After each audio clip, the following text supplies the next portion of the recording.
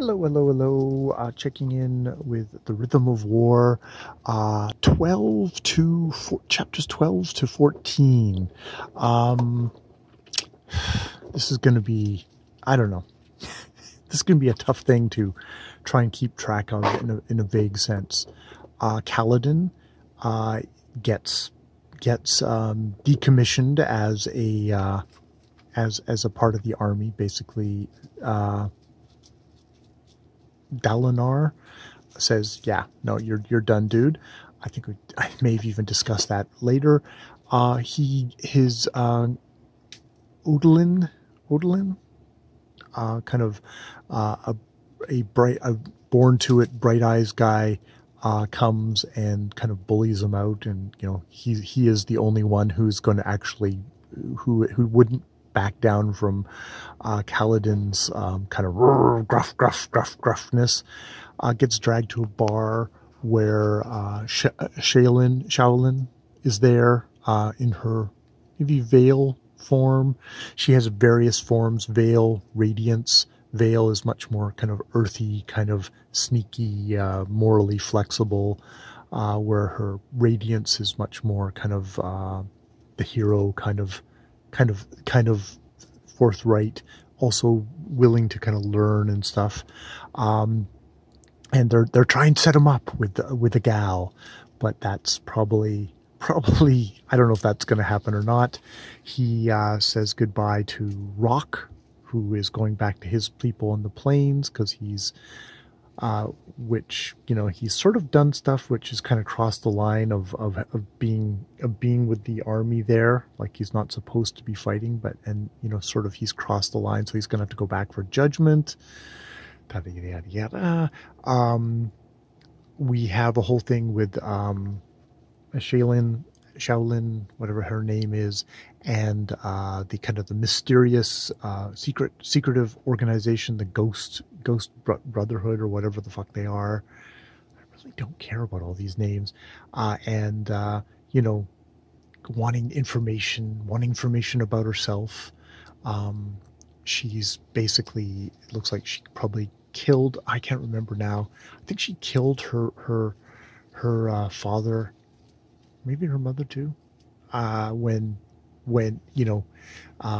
she was young. Super abusive. So there's all that. They're worried about her because there's maybe more personalities that are lurking around there, coming to the surface. One who seems to be quite darker, so we could have a heel turn here or something like that. There's Moash, who is a guy who was a former bridgeman who betrayed them and is now working for the dancers, the Parshendi, who are that have regained consciousness, and he's like, he's offering me death and eases my pain, so I'm working with them. It's kind of an ultimate kind of negation thing. Which it's like, okay, whatever.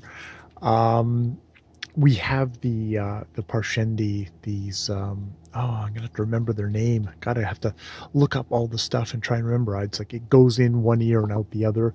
I don't know if I find them particularly that compelling as the opposers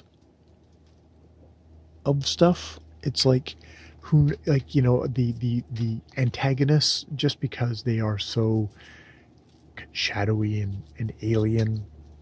We have the hidden, we have the returned kind of the higher ups, the kind of the heavenly ones, or whatever the hell they are, who just get continually reborn. And then you have the actual Parshendi, who are sort of basically subjugated by them. And we have one of the Parshendi who's actually become a shard, is secretly has a sprite of her, I guess her own, that and she's like, I want to become, maybe I could become a wind walker, whatever the hell it is. It's okay.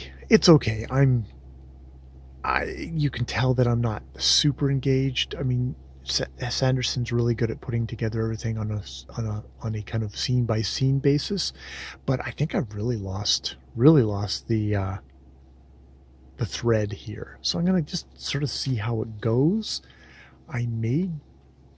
We'll have to see. I might try and do a little bit of homework tomorrow and try and nail things down a little bit more, but I'm feeling quite lost.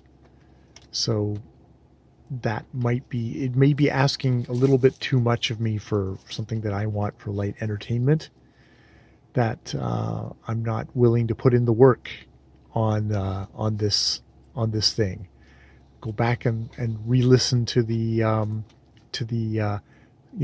what you need to know to read Rhythm of War, but it's like I'm sort of lost. I can see this series somewhat dropping off in readership, if I'm at all representative. I might not be, but I have to think there's a lot of people who are just not as into this. But then again, maybe I'm not a teenager who's just rereading these obsessively, because that would be definitely a certain people. I'm starting to feel like I would have had to have re-listened to the first three and then immediately gone on to this one to be able to do that, in which case it might be one of those things of like, okay, I guess I'll wait until it's all done, and then if I feel like doing that, I'll do that. But reading them one by one, it's sort of like George R.R. Martin. It's like, I don't want to have to reread these things.